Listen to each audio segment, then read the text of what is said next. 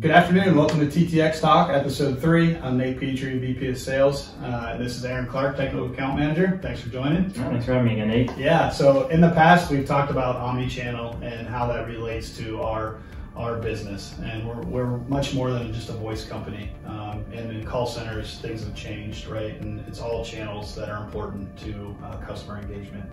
So today we're going to focus on 2 of those channels. And the first one is email. So what's the struggle that companies are having with email, and how can Omni-channel help alleviate that? It all centers around organizations that receive inbound communication through email to something like a group mailbox or a shared inbox. And so that's one of the biggest hurdles that companies are having a difficult time with getting over, is how do we take that inbound email and organize it in a way that can be automated, that gives visibility to the users or agents that need access to that mailbox. So a lot of organizations are literally just creating a shared inbox.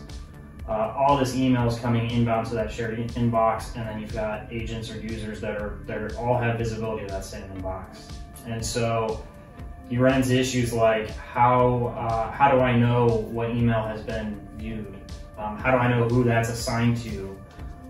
Some organizations go through a lot of pretty complex processes or workflows to organize that, with creating different subfolders within that inbox, one per agent or one per status of where that email sits. And then on the other side is once we've actually responded to that email, how do we know that it's been responded to? How do we know that the quality of that response? There's no visibility that supervisors have. When we think about bringing that into an omni-channel environment, what we can do is treat it very similar to how we would treat an inbound phone call, where we can take and apply a set of rules. So it could be something as simple as defining a group of agents that are responsible to handle those emails.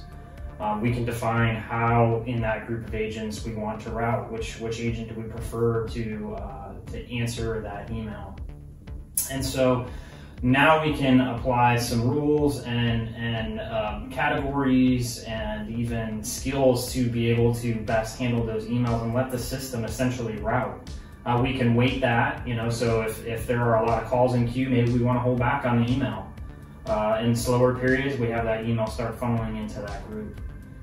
And then on the back side of that, with visibility, with reporting, with analytics, the same type of reporting. It's all about the analytics. It's all about the analytics, and it's no different. If you have the right tool set, it's no different reporting on email than it would be reporting on inbound phone calls. And in a true omni-channel environment, not only can we do reporting on that, but we've got quality control where we could actually go in and see those interactions that agents are having through email and see those responses. If Nate, if you get an email and you respond to it, and then that same customer sends another email later on in the day, that might not go back to you. I could have it go back to you, but maybe it comes to me, and I would be able to see your response to that customer. So there's a lot more visibility when it comes to that. And we see it all the time. People are struggling with email. So if you're struggling with email and how that can be an effective channel for your customer engagements, we'd love to have that conversation with you. The other channel that's really important, along with voice and email and other social media, is chat.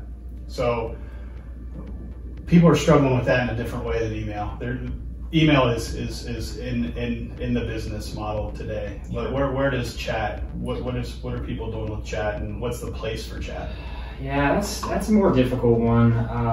Some companies don't have it at all, and so they're trying to figure out what can we do with chat. Should we be considering chat? If you don't have chat right now embedded on your website, I would highly encourage you to consider doing that, because let's face it, in today's society, it's a digital communication age. People are still going to make phone calls, but considering things quicker response. If I have a quick question, being able to just jump on a website and do a chat is highly beneficial. And we're not saying that you have to move everything to chat.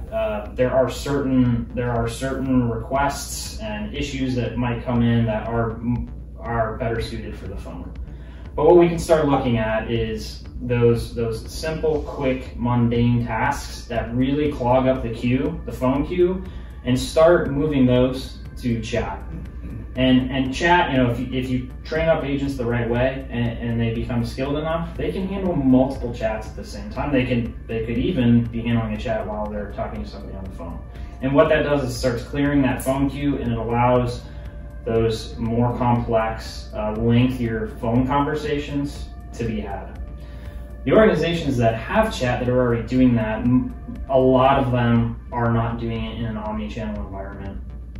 They have their own third-party chat app, which is fine, but it creates this difficult to manage experience for end users, for the agents, where they're going into their phone application to handle phone calls, then they're jumping over into another application to handle chat, to another application that handles email. And so when we bring chat and email and phone all into one routing engine, one omni-channel environment, it's just one single pane of glass that agents can log into and handle all of those calls.